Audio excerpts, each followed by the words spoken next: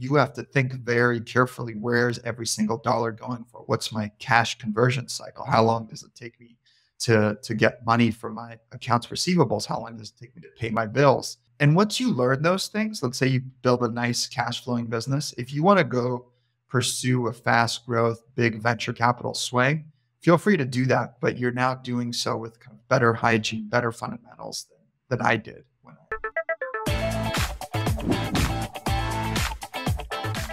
I'm really happy to have you on here today. I want to just jump right in and talk about your early days. I know your mom immigrated from Russia when you were a little baby, and I wanted to hear about that.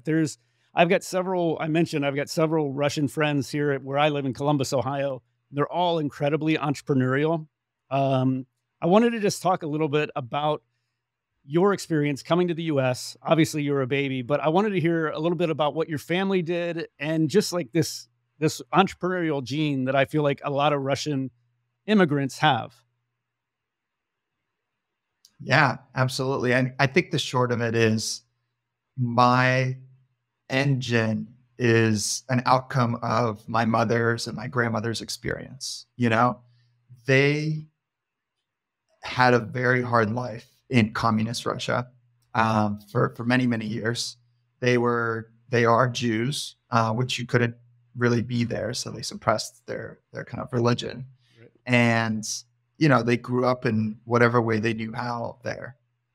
They, went to school, they got jobs, but there was a lot of opportunities that just weren't available to them. And you couldn't even really leave the country. You could travel to a few of the neighboring countries, but you were always under watch. They wouldn't let you leave with more than like $50 in your pocket. They wouldn't let you take most of your family if you wanted to travel. So when the Soviet Union fell in the early 90s, my grandmother came to the US. And at the time, you had to go through either Israel or Italy. And you could go to one of those countries as kind of a stopover point to get to the US because there was like a refugee program. They're offering asylum for Jews from the Soviet Union. So my grandmother spent time in Italy, living in a little tiny studio all by herself. She didn't speak Italian. She didn't speak English, but eventually she got selected for the lottery to come to the US. And she had a friend who lived near San Francisco. So it was kind of the only place she knew in the US. She flew there and she started building a little life for herself and saving money so that she could bring my mother over and myself. And if you just imagine, when my mother came over, she was 21 years old. I was 1. She didn't speak the language. She never planned on coming to the US. And she left behind, a career. She left behind her husband. She left behind all her friends in order to create a better life for me, right? That was really where the decision stemmed from. She had already gone through her medical school in Russia. So she was getting ready to be a doctor. And she had a good life. For her, she'd kind of made it through. She didn't really see any obstacles, but she knew that I would never have the opportunities that I would have in the Soviet Union or in Russia at the time as I would in the US. So she moved for me. And I think a lot about their, I do think a lot about their experience. And I think it just like keeps me moving. It keeps me humble. It keeps me hungry for sure. Mm-hmm. In a way that, some people that maybe don't have that story and don't have that close family experience may not. My friends have a similar story. Their parents were professionals, doctor, dentist. And once they came to the US, that obviously goes away. That's really hard. What did your mom do after like getting to San Francisco, you said? Yeah, she came to San Francisco. So my grandmother was working 2 jobs at the time. She was working in a restaurant and she was working a front desk job at a hospital. So she was also in healthcare in Russia. But once you come over to the US, you lose all of your accreditation. So she had to start over, and she was working on getting certified as a lung therapist. Okay.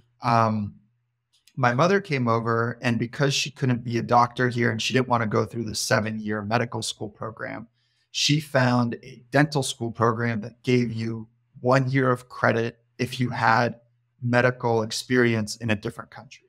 So she came over with her experience and she did a 2-year dental school program. My grandmother watched me during the day when she went to school, and then they would kind of trade off in the afternoons. And she became a dentist. And that's actually how she met my stepdad as well, was in dental school. Fascinating. So did you have an entrepreneurial, did you have side hustles as a kid as you were growing up? Did you do any, I don't know, mow lawns or anything like that? When did the entrepreneurial, gene kick in for you? I never really thought of entrepreneurship until later in life. And if I look back, I can probably trace the dots and say, yeah, I had some entrepreneurial energy. I was thinking kind of creatively. I was tinkering around. I was always looking for ways to make money. But both of my parents were not entrepreneurs. They came from the Soviet Union where everybody worked for the government. So there was never this idea of, hey, you can start a business, you can own your own business, you can grow it. The only concept that my parents really knew was be a doctor, be an engineer, be a lawyer, and work for someone else. And as long as you could get a good degree and a good education, things were going to work out. Mm-hmm. So I really didn't learn about this idea of entrepreneurship until college. I was actually studying pre-med for a couple of years, and I thought I wanted to be a doctor or a veterinarian. I wasn't sure. But some of the classes just really weren't doing it for me. I was doing fine, but I just wasn't having fun. I wasn't enjoying it.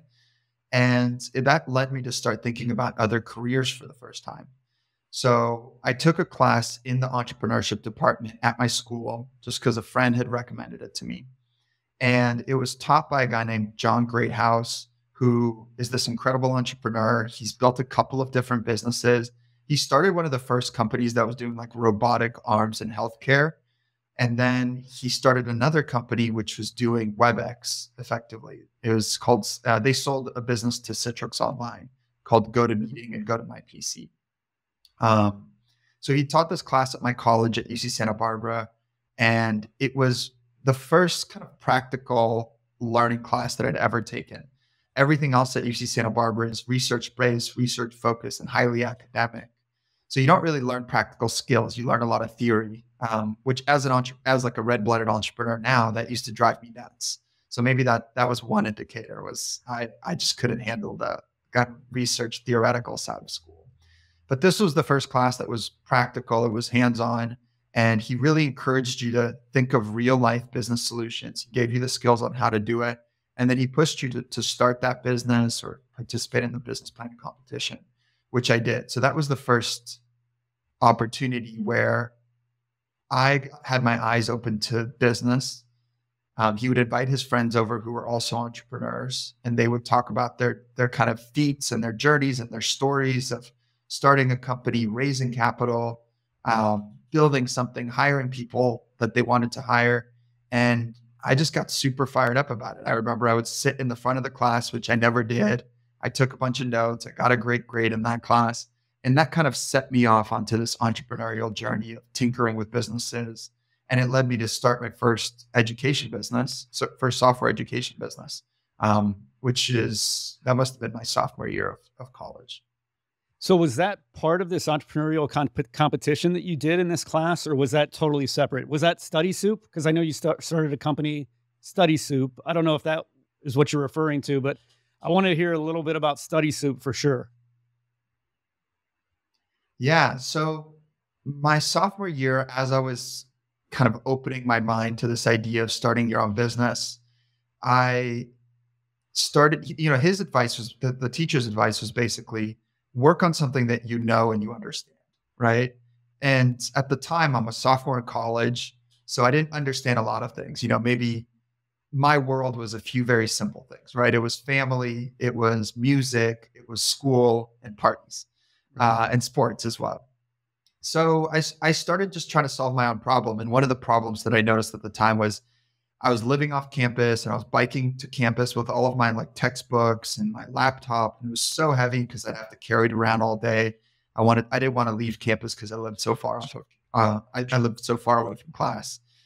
And I started thinking, why aren't all of my why can't I access all of my materials and all of my textbooks directly on my laptop? This is before there were ebooks. This is before everything was accessed online. Mhm. Now we're in a different world. But at the time, as you can imagine, I was carrying like 3 textbooks, notebooks, and my big old laptop. Loaded down. Um, yeah, exactly. So this was really the first idea. And I went to a buddy of mine who was a software engineer. And I said, hey, I don't know anything about building a software company, but will you help me build the software? And then I'll go sell it to university professors. I'll sell it to the school, and we'll create this course delivery solution for people's ebooks, for their readings, for their class notes. And at first we called it Studiously. And we went about selling this software, and it was incredibly hard. Most universities do not want to buy rinky-dink software from 2 guys, working on it in the attic of their dorm, basically, which is Yeah. what we were. So we worked on that for a year and a half. We got a little bit of progress, but it was like pushing a boulder up hills, incredibly hard. And then we decided to pivot the business. We said, hey, let's stay in education, but what other solution can we provide to students? And we came up with this idea of helping students sell their class notes directly on our website. We noticed that, people are sharing notes, people are sharing study guides, people are helping each other study in school. How can we bring that online? How can we get people paid for participating in that behavior? And that's what StudySuit became. And the fun thing was that as soon as we pivoted, we got to finally see what good product market fit looked like, because the business just took off. Instead of pushing a boulder uphill, students were coming to us and sales were happening pretty easily. And in the first 6 months, I think we made more money than we had ever made in the first business.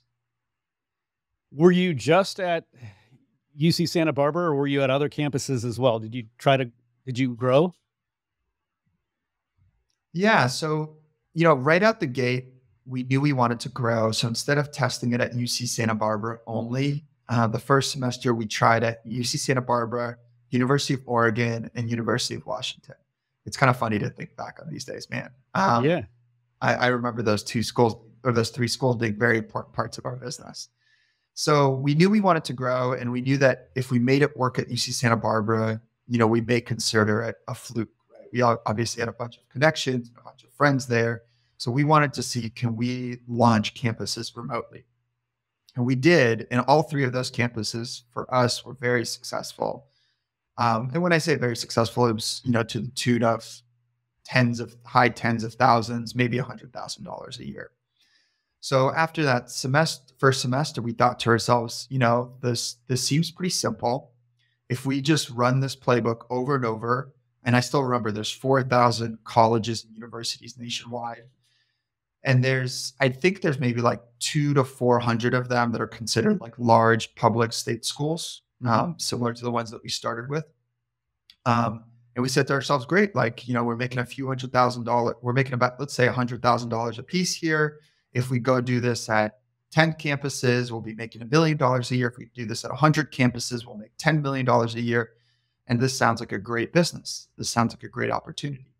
So we raised a little bit of money from angels, which was incredibly hard. This was our first business. We're like 22-year-olds. We're going around San Francisco meeting with angel investors and VCs. And I got a lot of people who slammed the door in my face, some very kindly, some not so kindly. But after hundreds of conversations, and it really was hundreds of conversations, I was able to raise a little bit of money to test out this thesis of ours. And we worked on growing that business from 3 schools to 15 schools, and then to 150 schools. And between 3 to 15 schools, it worked fine. Like our thesis held, it grew nicely. But going from 15 schools to 150 schools, things started to fall apart for us. The unit economics changed because we noticed that different schools behaved differently. Some cared about school, some didn't care about school. Some schools were big, some schools were small. Some schools were easy to advertise to, and others were hard to advertise to. So we kind of got lucky and we caught lightning in the bottle for the first 15 schools, but things started to really slow down after 15 schools. And eventually that business hit kind of a plateau. We got to a few, maybe like $3.5 million of revenue. We were not profitable. We were burning a lot of money trying to grow and grow big and grow fast. We were excited about that venture growth mindset. Um, and eventually we realized, man, this business is not going to grow. Maybe it'll grow to 5 million, but it's not going to grow to 50 million. And we should slow down. We should slow down our spending to become a profitable company, because otherwise we're just going to shoot off a cliff and not have money to pay for payroll. And that's when we kind of had a come to Jesus moment. We realized that our original plan was not the one that we set out to, our new plan was really not the one that we set out to pursue.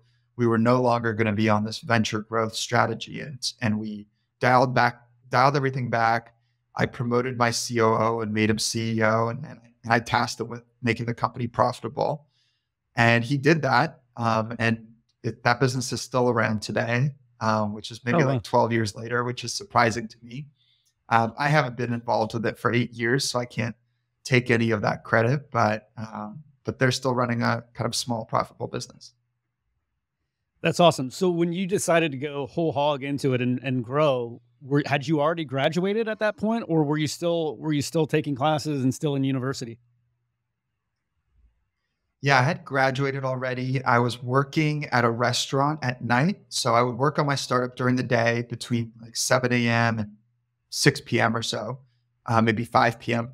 And then I would go to work at a local restaurant and I would work the night shift. I would work the dinner shift between 6 p.m. and like midnight. And I would do the same thing over and over again. So the waiter job, the restaurant job gave me the cash that I needed to pay for rent, which wasn't Mhm. expensive. I was living with roommates at the time. Yeah. And the startup was the opportunity that I was really investing in. Um, but it was a great learning experience. I think the real takeaway there is there's a lot of young people who get caught up in the excitement of venture capital, the excitement of growing a business fast. TechCrunch was kind of at its peak when I was 21 years old. Mhm. And people were announcing big funding rounds, and people were getting celebrated for growing really fast and getting their company sold. So that was the information and kind of the environment that I was in. And I thought to myself, I can do that. I'm going to do that with my current business. But I never stopped to really consider and think to myself, hey, maybe this business isn't supposed to be a venture capital backed business. Maybe this isn't going to be the next Airbnb. Maybe I should just grow a nice, profitable business. I can own the vast majority of it. I can distribute cash flow to myself and my business partner. And then I can use that cash to go start other businesses, invest in real estate. That never once crossed my mind. And it was really just the lack of kind of experience, a lack of knowledge. And nowadays, when I get approached by young entrepreneurs, young people starting businesses, I really encourage them to first consider starting a profitable business, maybe a good service business or something that'll just generate cash flow for your life. It gives you an opportunity to learn good business hygiene. How do I read a financial statement?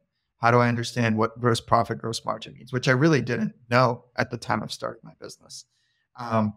But pushing a profitable business, growing a profitable business really forces you to do that, right? Because if you don't have venture capital or angel money in your bank account, you have to think very carefully, where's every single dollar going for? What's my cash conversion cycle? How long does it take me to get money from my accounts receivables? How long does it take me to pay my bills? And once you learn those things, let's say you build a nice cash flowing business, if you want to go pursue a fast growth, big venture capital swing, feel free to do that. But you're now doing so with kind of better hygiene, better fundamentals than I did when I started.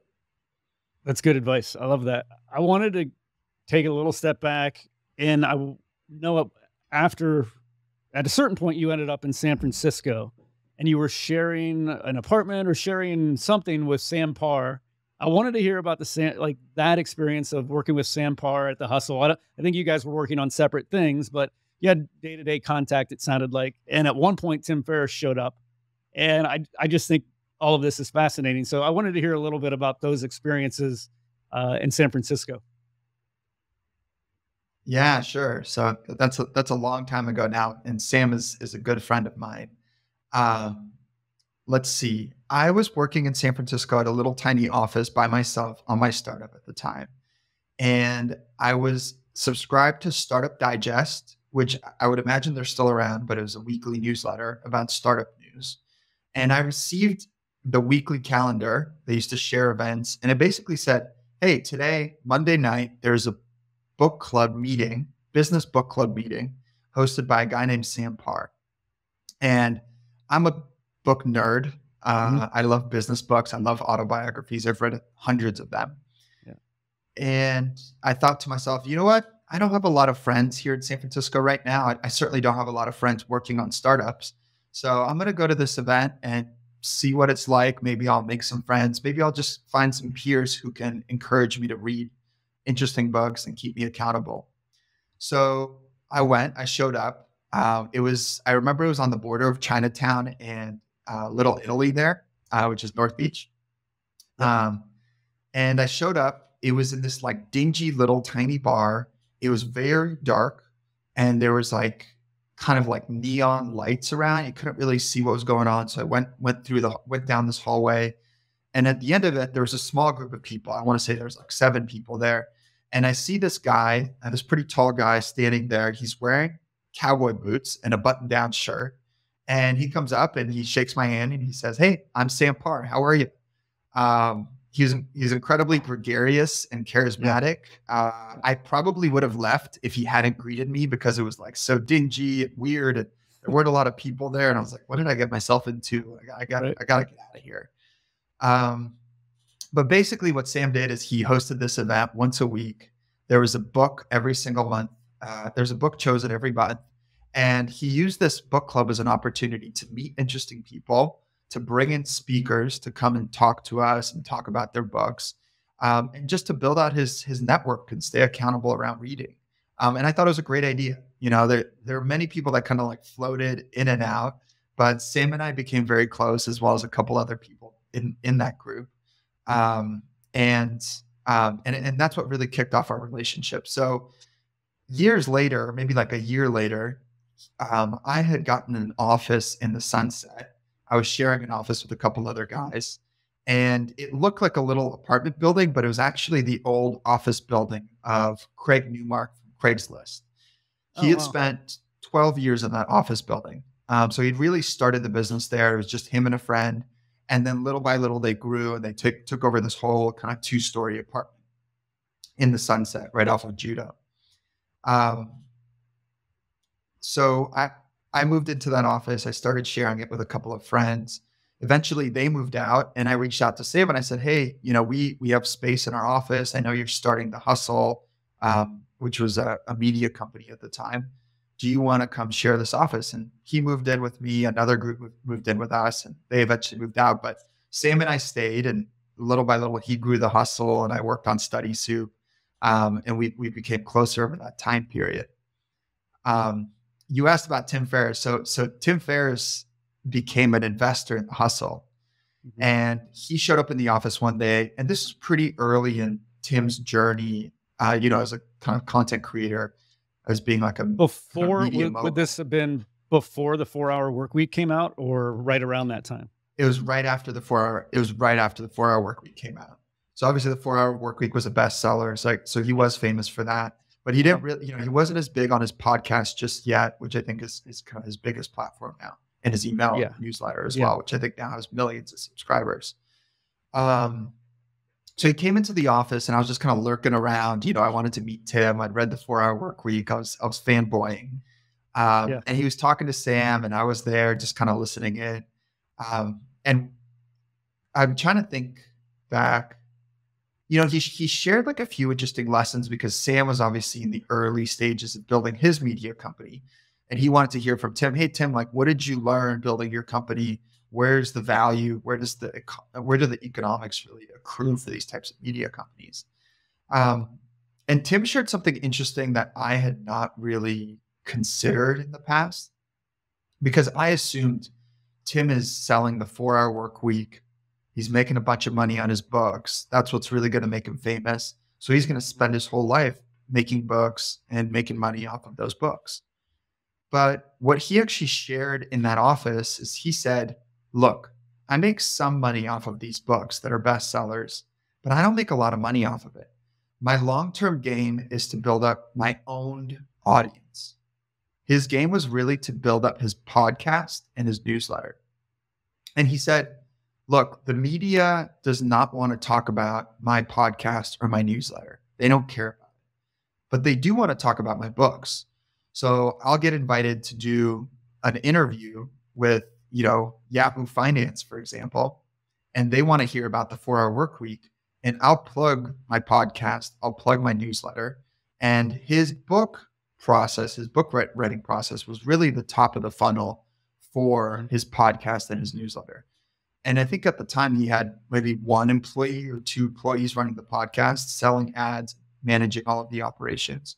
So you can imagine if you can run a media business with millions of subscribers with 1 or 2 employees, you can have a really profitable company. And for me, that really set off a few different light bulbs.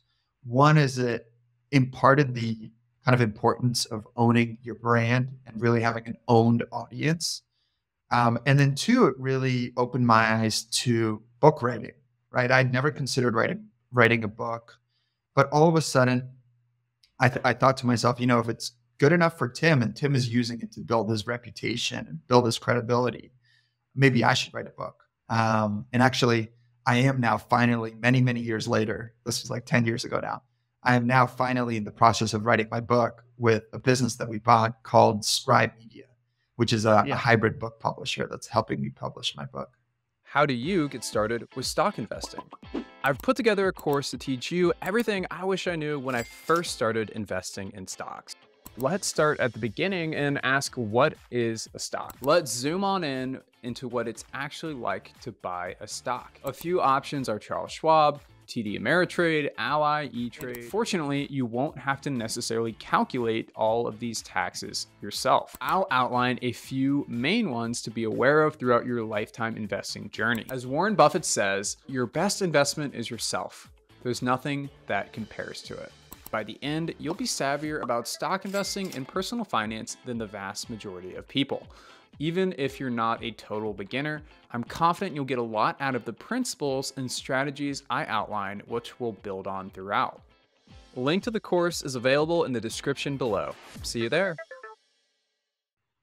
I want to get into that. I interviewed Eric Jorgensen, who took over as CEO of Scribe. So I definitely want to get into Scribe later. But before we do that, I know that you're a big Buffett and Munger fan.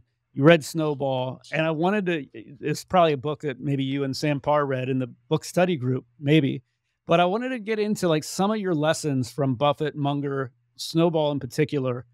And I also wanted to touch on Rick Guerin, and kind of the idea of, and you talked about the idea of anti-luck. And so let's just get into a little bit about the lessons you've learned from Buffett, Munger, and you now have a holding company that's a baby Berkshire Hathaway. Yeah, there's so many lessons to share. So I'll think a little bit about where we can start. So I read Snowball, which is a book by Alice Schroeder about Warren Buffett. I must have read that book in 2015. In 2015, I was spending a lot of time in India because we were hiring a lot of staff there for my study suit company, both engineers and academics. And I had a lot of time on my hands. I didn't have any friends there, so I was really just working and reading. And I read Snowball, and one of the things that stood out to me was that Warren had this holding company called Berkshire Hathaway. And the way it worked for him is he had a few different businesses that all generated cash flow. And he could take money from all of those businesses and pull it up to the holding company and reinvest in the best growth opportunities. Sometimes that meant new businesses. Sometimes that meant his current growth businesses. And right around 2015, I was starting to think of Study Soup. I was starting to see kind of the writing on the wall for Study Soup. Maybe this was actually 2014 now that I think about it. But I was seeing that Study Soup had gone from doubling or tripling in size year over year. And all of a sudden we hit a ceiling and the business was still growing, but it was growing at like 10 or 15% per year. So it was no longer, kind of requiring, or it was no longer requiring the type of investment that we were making into it previously. So I'm looking at Warren Buffett's situation, and he has multiple businesses where he can reinvest capital however he sees fit. And then I'm looking at my situation and I'm thinking to myself, man, like this little business that I have, it can generate cash flow pretty predictably, but I don't want to reinvest it back in this business. I wish that I had multiple other businesses where I could reinvest this capital, because that would be the best thing for me to do as a capital allocator. And this was the first time that my brain went from I'm an operational CEO to I'm actually a capital allocator. And my job is not only to make sure that the business is running properly, that the trains are running on time, and that we're profitable, but my job is to figure out, once we have that profit, what is the best thing to do with that each incremental dollar? And I think it unlocked something in my head that I was able to access many years later when I did decide to start Enduring Ventures, which is largely inspired by Snowball, largely inspired by Warren Buffett. But it really started me thinking, like things didn't change for me immediately, but I do remember going through that thought process while reading Snowball. Let's get into Rick Guerin. First of all, I'll let you describe who he is, and then I know you've had a lot of lessons from him as well. Yeah, it's a really interesting story. Yeah. I think one of my favorite takeaways from the Berkshire Hathaway journey has been the focus on incremental growth and patience. And I'm not naturally a patient person. I can be fairly impatient. People say I have a pretty relaxed and chill demeanor, which I think is helpful in what I do. But at times I can be fairly impatient. And I think that reading about the growth of Berkshire Hathaway, reading the letters that Warren published over the years, has really taught me to take my time, not to try to accelerate the desire to make a lot of money today, because I think that's how most humans are wired. If we look at incentive plans, if we look at the public stock market and we think about, okay, there's reporting schedules every quarter, and executives are incentivized around stock price and they're incentivized around that reporting cycle. So our entire economy downstream is incredibly short-term minded. People are trying to squeeze the most profits in the short term in order to benefit personally. So nobody's acting maliciously, but their personal incentives are tied to these quick growth schemes, basically. And we see the same thing in private equity. So private equity makes a lot of money by purchasing a business with as much leverage as they can and flipping it 2, 3, 4 years later for profit. The more leverage they can apply, the more profit the more like proceeds they're going to get personally because of the way promote structures work. So Warren Buffett is like a light amongst the darkness. He writes about this idea of growing slowly, limiting the amount of leverage you apply to things, really trying to grow in a way that is indestructible and is defensible, because the markets are going to grow, the markets are going to crash. That is the only thing that's predictable, right? You can't predict the future. You can't predict how the market's going to go, but you can predict that there will always be recessions in the future. There will always be downturns, similar to like what we're experiencing in the office market today, right? Nobody could have expected the Fed raising interest rates so much and cities getting wiped out, places like San Francisco, where it was considered grade A style commercial real estate, is now, 50, 60% vacant. So we can't predict what's going to happen, but we can predict that something is going to happen. And that's probably a key learning that I took from those guys, is really grow slowly.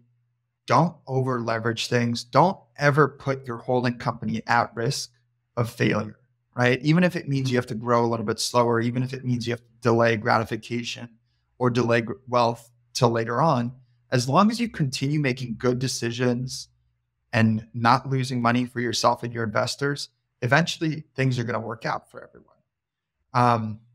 And that brings us to Rick Guerin. So, when I talk to people, everybody, of course, knows Charlie Munger, who passed away this year, and Warren Buffett. They are the two kind of heads and the figures that led Berkshire Hathaway for the last 60 years. Now, Rick Guerin was the third partner of Berkshire Hathaway. And it's a really interesting story. So Rick first started working with Charlie Munger in his partnership because Warren was over here running Berkshire Hathaway and Charlie had his own partnership early on. And Rick and Charlie would do deals together. And one day, Rick discovered blue chip stamps. Basically, blue chip stamps, what they were doing is when you would go to the grocery store, you would receive these little like coupons or like gift cards. And you could add up these tokens and eventually you could cash them out for money, for gift cards, for prizes. So blue chip stamps was the purveyor. They were the one that supplied these stamps that people collected.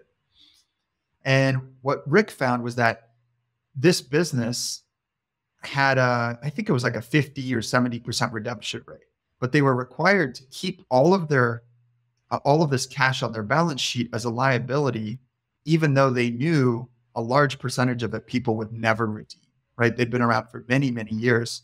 So they knew what the pattern was. They knew how much of that was actually true cash as opposed to a liability. But they had it all listed as a liability because that's what you're required to do with things like gift cards and prizes and future prizes. He also noticed that they had like $100 million in public securities. So they were stockpiling cash and investing in bonds and securities. But the stock was trading at something like 60 or 70. The market cap of the company at the time was like $60 million. So they have all of this cash on their balance sheet that they're holding back and they're marking as a liability. And they have all of this money in securities. And he can now buy this business or 50% of this business for like $35 million. So little by little, him and Charlie bought into this business. And once they got to above a majority, they were able to control the balance sheet of the company. So they spent $35 million to control something like $100 million of capital for this business. And then they got Warren to invest alongside of them as well into this strategy. And then they used the capital from blue chip stamps to invest in a few what became like pretty standout companies for them. They invested in one insurance company. I'm blanking on the name. They invested Geico, in the maybe? Buffalo, not Geico, it was another one, Okay, which okay. it turned into like a $13 billion company. I'll remember it shortly. Oh yeah. Then they invested in the Buffalo newspaper, which they funded for years out of blue chip stamps, which eventually became a business that was generating somewhere between $30 to $50 million per year of free cash flow for them. And then they sold it for around $500 million. And then they also invested in See's Candies. And everybody knows about See's Candies, but at the time they paid, I think, $25 million. They paid like $30 million for the newspaper. They paid $25 million for See's Candies. They put in $30 million into this insurance company. And See's Candies became a juggernaut for them. That business to date has produced about $2 billion of cash flow for them over the years, which is just incredible, right? These guys paid $25 million for a business that has generated $2 billion of cash for Berkshire. So this was all Rick's idea, right? He found this. He's an incredible investor, really smart guy. And eventually they agreed to merge the two partnerships. So Rick ends up with something like 5% of Berkshire Hathaway. Charlie ends up with something like 10% maybe at the time. And Warren ends up with the vast majority of it. I don't know if those are exact numbers there, but they're within a few percentage points, I'm sure. Now, 1972 rolls around, and Rick Guerin is highly levered on his portfolio, on his stock portfolio. And towards the end of 1972, there's a stock crash, 1972, 1973. there's a stock crash. And because Rick is levered on his portfolio, he gets margin called, which means he has to liquidate most of his portfolio in order to pay down the leverage that he was taking. So he ends up selling his shares back to Warren Buffett for something like $43 a share. All of them get liquidated and sold to Warren. Today, if you fast forward the clock, I think Berkshire's trading at over $500,000 a share. And his piece of the portfolio would have been worth somewhere like $7 billion. So what's the lesson there? The lesson is really, and actually, Warren got asked about Rick Gurren just a few years ago in an interview. They said, hey, you guys used to have a third partner named Rick in the early 70s. What happened to him? And Warren shared this incredible lesson. He basically says, Rick Gurren was just as smart as Charlie and I. He's an incredible investor. But Rick was in a hurry, and he had these loans out on his portfolio. He was in a hurry to get rich, right? That's why he had these loans out. He wanted to get maximum leverage to get maximum returns. So when he got margin called and he's had to sell all of his shares back to Warren, he lost everything. And that really is the lesson, right? Like, you can be an incredibly smart investor, you can be incredibly hardworking, but if you have a systemic risk in your portfolio, which is usually too much debt, it can take you down. So my takeaway is, take your time, never apply systemic risk to your holdings. You can use leverage thoughtfully. For us, we have zero leverage at our holding company, but occasionally when we buy a business, we'll use a little bit of debt at those businesses, right? Because we think to ourselves, we're going to do whatever it takes to protect those businesses. But, if a few things go wrong and it doesn't work out, we don't want to harm our greater portfolio of businesses. That brings me to my next question. We're talking about Warren and Charlie. I wanted to get into your business partner and the importance of picking the right business partner. So talk about Xavier, if you would, and then whether or not, if somebody's listening to this and they're considering starting a company, whether or not they should pick a partner or go it alone. I wanted to hear your thoughts on that. Yeah, it's a complicated question. So Xavier is an incredible entrepreneur that I met probably 10 years ago now.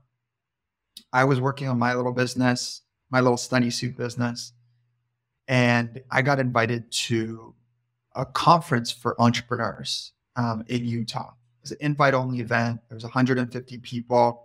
I got lucky. My friend's dad is a well-known angel investor. And he said, hey, you're getting started in business. Why don't you come to this conference? I certainly didn't belong there amongst the people that were there. I was kind of the bottom of the totem pole as far as Summit, as far as entrepreneurs are concerned. Summit Series. Yeah, exactly. Yeah. Exactly. So I went there and I showed up and I'm sitting in the house where I'm spending the weekend, talking to some of the people who I'm sharing with. And this guy comes in with long hair. He's wearing a suit. He just flew in from Africa. His name is Xavier. And, over the course of the weekend, we become friendly. We get dinner together. We ski together. We had a really nice time. We always joke that we met in a hot tub because we went hot tubbing that day. But yeah, so what I learned about him is that he's an entrepreneur. He's built a couple of businesses. He built one of the largest book retailers on the internet called Better World Books, which he sold. They were processing millions of books per year. And then he started this company in Africa called Zola Electric, or Off-Grid Electric at the time. And basically what they were doing is they were lighting the homes of millions of people that were off the grid using solar. Really, really cool stuff. And they had built this off-grid, decentralized grid technology. Just really, really impressive guy, really impressive company. And we became friends. I used to host this founders dinner in San Francisco with a guy named Sean Puri, who's Sam Parr's co-host now on My First Million.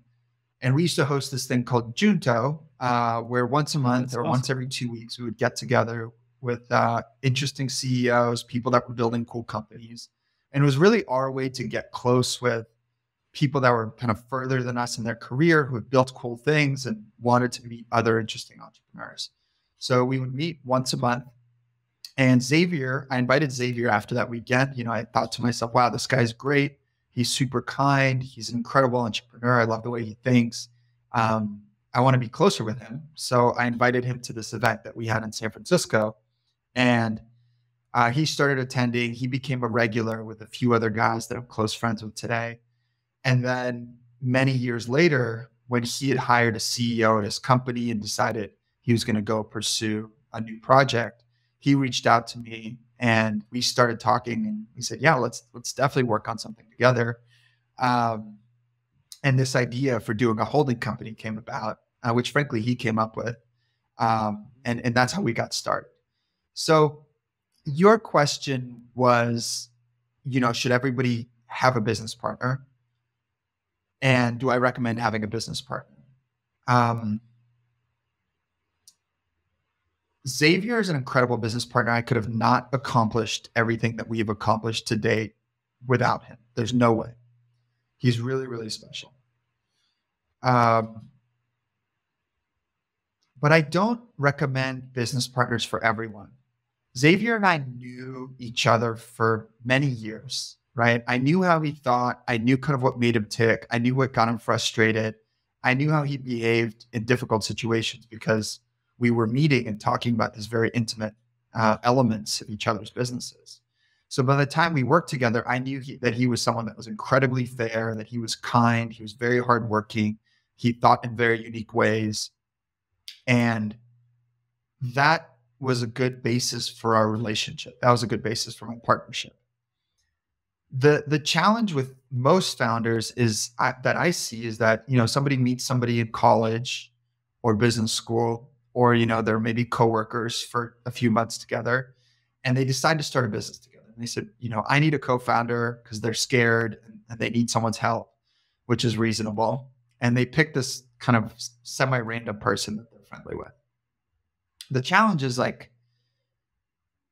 you are basically married to your co-founder. You are oftentimes spending more time together than you are with your own spouse. So you should really approach it in the same way that you would in selecting your spouse. And you would never, spend a few hours, most people, I can't say never because some people do, but most people will not spend, a few days together and immediately propose and decide to have children together immediately. Right. And that's what you're doing when you're picking a founder that, you maybe had a couple classes with, or you've known for a few months. In those scenarios, what I recommend people do is they play it slow. Don't make any commitments to be co-founders with this person. Maybe they're great, maybe they're not great, but you need more information. So the best thing for you to do, if you can, is to start the business yourself, get things going, get the momentum moving, talk to this person that you're considering working with, suggest that you guys work together in an unofficial capacity for the first 6 months to get to know each other. If they need a bit of pay, maybe you can pay them as a consultant. And then only after you've known each other for 6 months and you've worked together on projects, then you can talk about being co-founders or partners in the business. I love it. I love the idea of the Junto too, that you mentioned earlier. That's a page out of Ben Franklin's playbook, I think, right? Didn't he have something similar? Yeah, that's exactly right. Yeah, his version of Junto was not just focused on entrepreneurs. He was bringing in entrepreneurs like industrialists and also local politicians to talk about what was going on with their kind of with society and their town. But yeah, that's the idea. It's a similar idea. Yeah, I love it. So you and Xavier connect, you create Enduring Ventures.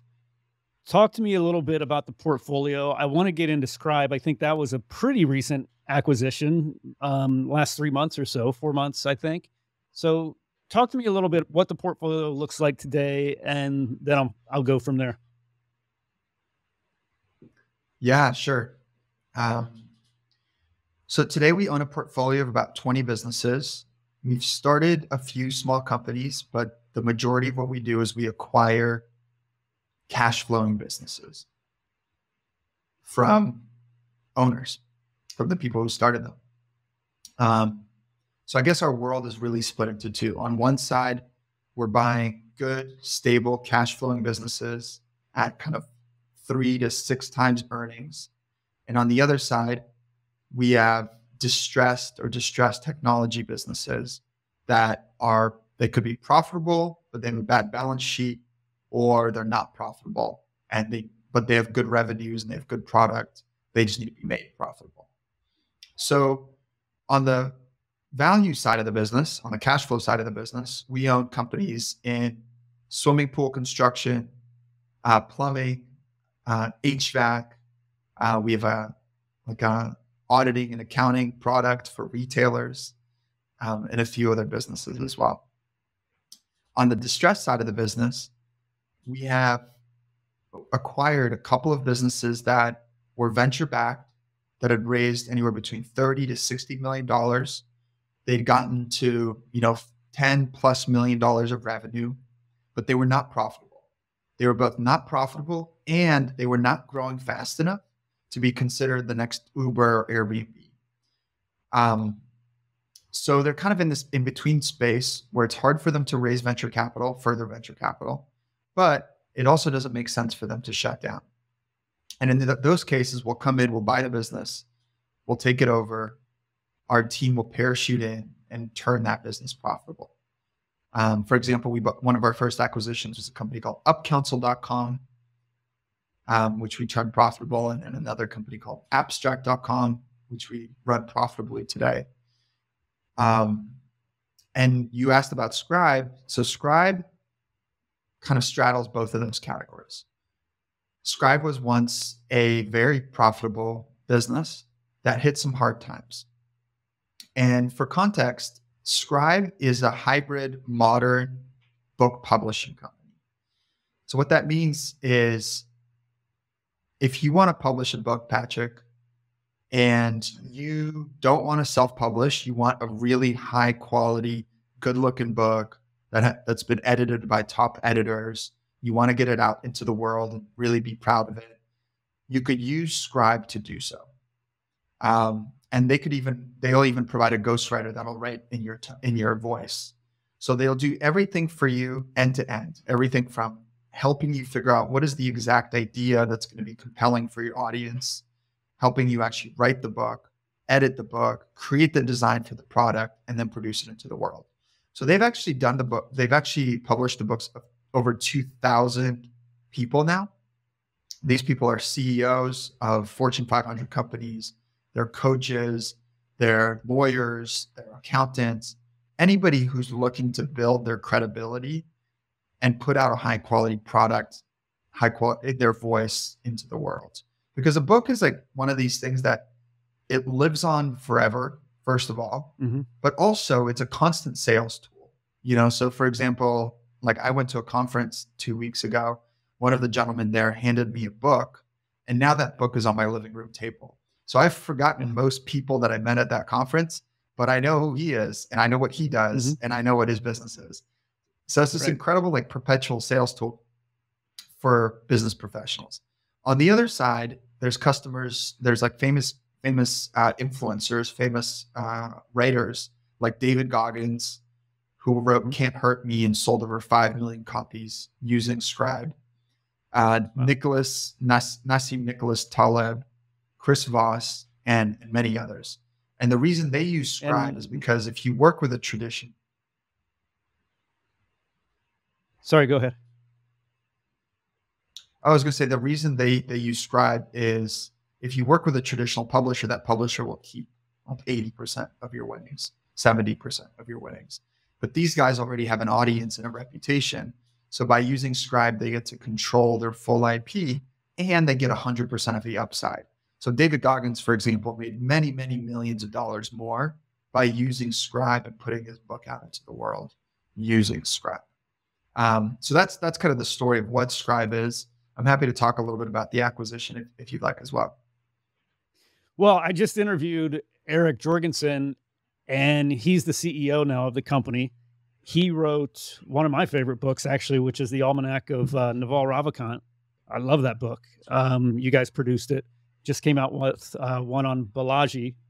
And then it sounds like you also have plans to write a book, and I'm sure you'll use Scribe. So I actually wanted to get into your idea for your book and some of the thoughts that you have on it. Have you started writing it?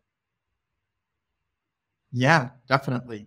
Well, I don't want to give all the juicy details away just yet, but I can share what I'm thinking about and kind of what gets me interested in the world. And that will guide what the book is going to be about. So I read a weekly newsletter called the Business Academy, which you can find at sievakozinsky.com, just my first last name.com. And the things that I write about are really investing topics, lessons learned in business. And then I do profiles of what I think are interesting holding companies or interesting businesses. So my day-to-day is learning as much as I can from other investors, from other company owners, talking to private company founders, public company founders, and really understanding what has led to the success of the business, what makes their business tick, and building up my internal repository, really sharpening my tool set as an investor so that I can become better and sharper at identifying what is the difference between a good business, a bad business, an outstanding business. And everything we've done so far with Enduring Ventures, everything that I've done so far building my businesses has compounded and led to this. So the intent of the book is to be a synthesis of some of those lessons through the eyes of some of the businesses that I also have explored, right? Can I use this as a way to teach as many people as possible to become better at identifying great businesses, to become better at running good businesses, to become better investors, et cetera? You're a great writer. I mean, I connected with you on Twitter. I love your Twitter tweets, X, whatever it is now. Talk to me a little bit about the actual, what Twitter has done for your career, and a little bit about just like your creative process in terms of writing and just creating really great content on a consistent basis. Not easy to do. Yeah, Twitter has completely changed my career and the trajectory of our company. It's been incredible. And it's, for people that don't understand or don't participate, I think it's hard to grasp, right? Twitter seems like a silly tool, and like Elon gets a bunch of bad press around it. People are like, what are you doing there? Why are you wasting your time posting and sharing information? Right. And, I can share some of the success that I've had, and I will here in a moment. But for me, it really started to share content and share my learnings through Twitter, through LinkedIn, through my newsletter, was really inspired by other great investors. The way I live my life is I think to myself, where do I want to go? Who do I want to become? And I try to learn as much as possible about them and then pattern my life around them. Because these are people that have been doing it for 50 years, right? They've tried and tested different methods that work, that didn't work. And there's a reason that 50 years later, they're doing certain things. So for the last 50 years, Warren Buffett has written an incredibly detailed, thoughtful, and thorough newsletter to the public. He doesn't write it in financial terms. He's not writing it for analysts. He's writing it for people like me, people like my sister, people like my friends who can read his writing and learn as much as they can from it. And if you think to yourself, why is he doing that? Why is Howard Marks producing a podcast? Why is Bill Ackman all over Twitter? These guys are world-class investors, and they are world-class content creators. So at some point in their journey, they determined that being a content creator, building an audience, is beneficial and gives them an edge in what they're doing. And it's absolutely true. If you think about, if you've got a big, business that does 100 million of EBITDA, a family business, and you want to sell it to someone, who's the first person you're going to call? you're going to call Warren Buffett, right? And that is an incredible advantage. That's an incredible price advantage because, you could call any private equity firm, you could call any strategic, but he's always going to get the first call because he has spent the time and the energy building his reputation through content. So that's what really inspired me to get started. And that's what's encouraged me to keep going, even though at times it feels like, what am I doing here? Why am I posting on Twitter? Why am I posting on LinkedIn? Aside from that, I get a huge kick out of people reaching out to me and saying, hey, like, you really inspired me to take the jump and start a company, or you really inspired me to go out and buy my business. I learned so much by following your journey. And I love that. I get a lot of joy from that. For me, creating content has led to a lot of unique opportunities. It has brought businesses our way for investment. For example, like Scribe came through Twitter from Aaron, actually. Yeah. And if I hadn't been posting on Twitter, there's no way he would have known who I was. We've raised a lot of capital through those channels. We've never posted to say, hey, you should send us your money. You should invest with us. But people see what we're talking about and they reach out proactively and they say, hey, I like what you're talking about. I want to invest with you. So it's really been an incredible tool. And as we grow and as our audience grows and as our experience set gets better, all of this compounds. I have more people who know what we're doing than I did when I had 10,000 followers. And we have more experience as investors. We have more capital to deploy. And if we just keep going, we keep growing along those different vectors, I think good things will continue to happen. So I highly recommend it to anyone who's thinking about building an audience. You mentioned a little bit about the idea of cloning and just basically copying the playbooks of people that have already been doing this for 30, 40, 50 years in the case of like Buffett and Munger. I know you're a big fan of Manish Prabhai and did a thread recently on the Patels, who own I think over 50% of the hotels, motels in the US. He's got this idea of heads I win, tails I don't lose too much. Is that a concept that you guys do when you're buying and acquiring businesses? And I'm curious how Manish has kind of affected your thought process in investing.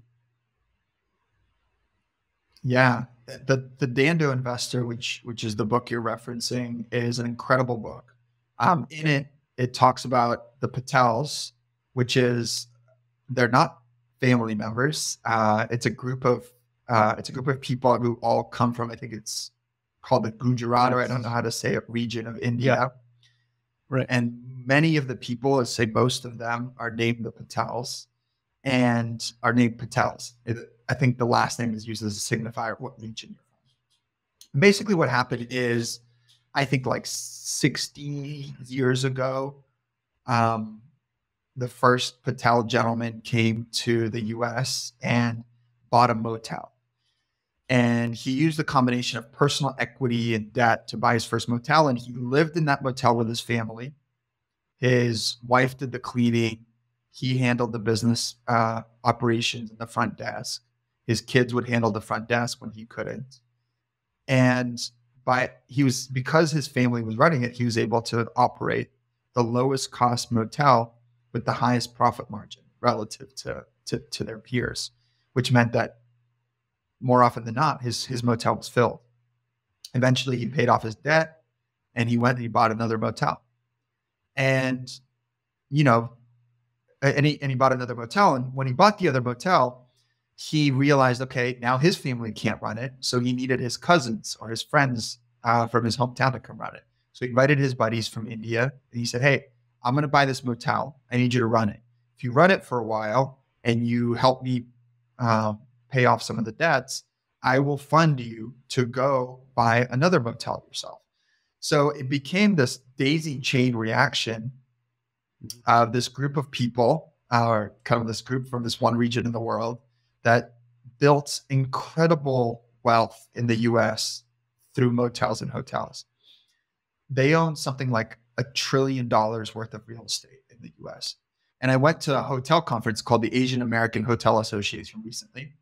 And 99% of the people in that room were Indian Americans. I was, one of the few tall white guys in there.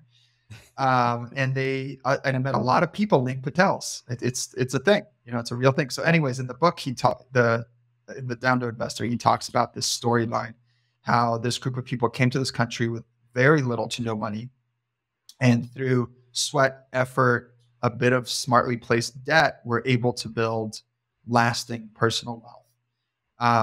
And very specifically, he said, look, like, to buy a hotel, you could invest $80,000. You could take an SBA loan for the other, let's say $920,000. So now you own $1 million hotel. That $1 million hotel, if you bought it at a 10 cap, let's say, was producing $100,000 a year of profit. Now you're running it with your family. So maybe you're making $150,000 or $200,000, let's say $200,000 a year of profit. So you're quickly paying, so maybe in 5 years, you can pay off 100% of the debt, or a little bit slower if you want. Now you outright own a hotel that's creating $200,000 of cash flow for you. That's a lot of money for somebody that has no American degree, probably very, very little English, and is now cash flowing this sum of money and owns a property that's worth $1 million. So the real focus there is small, and where can you make thoughtful investments where the downside is limited, but if you are successful, the upside is transformative to your life. And it's very much how we think about our business, right? We don't want to risk, our full capital base on any individual investment. And when we're looking at any individual investment, we're really thinking to ourselves, okay, our downside is, of course, the cash that we put in, but our upside is X, Y, Z, right? Where can this business grow? What is the brand value of this business? What are the cash flow distributions? And we're really looking for cash on cash returns of 20+%. So yes, very much so. Monish has inspired how we think about our business. Yeah, I love it. I love that guy. He's got some great talks that he's done on YouTube that I highly recommend, along with the Dondo Investor. Definitely worth checking out. There's so much more I'd like to ask you, but we are out of time, unfortunately. Is there anything that we didn't discuss that you wanted to touch on at all? I think this has been a great interview. You asked a lot of thoughtful, interesting questions. So we've covered a lot of ground. I would just say this, for people listening, the lower middle market of acquisitions has unlimited opportunities. There's so many small to medium-sized businesses out there. And because of the large volume of opportunities out there, you're going to find what I call mispriced gems, right? It's much harder to find a mispriced gem in the public markets because you have tens of thousands of investors looking every day for opportunities. Everybody has all of the information. You also have bots, and you have mutual funds, and you have all of these things that are fighting for good prices in the public markets. But at this scale, there's not a lot of buyers. There's a lot of sellers, and people are starting to retire at a higher rate as the baby boomer generation retires. So building a skill set, building experience in the lower middle market is, certainly not easy, and it's going to be full of challenges ahead. But if you can figure it out, it's an incredible way to invest and to get good returns as an investor. Yeah, it's such a good point. We'll have to wait till your book comes out to learn more about it, but I'm looking forward to that. What's the best way for our listeners to find out about you and get in touch? Just my first and last name. It's unique enough that it's easy to find anywhere you go. I'm always the first Google search for Twitter and LinkedIn, and you can sign up to my newsletter. Thank you so much, Patrick. Yeah, thanks, Sieva. Really appreciate your time today. Thank you. And almost anyone can be an investor, and money is kind of a commodity. Mm-hmm. And the real challenging thing is to grow and operate a business. And that's where like actual value is created. So the way I see being the CEO of a growing small business is this is the most active investing you could ever participate in your life.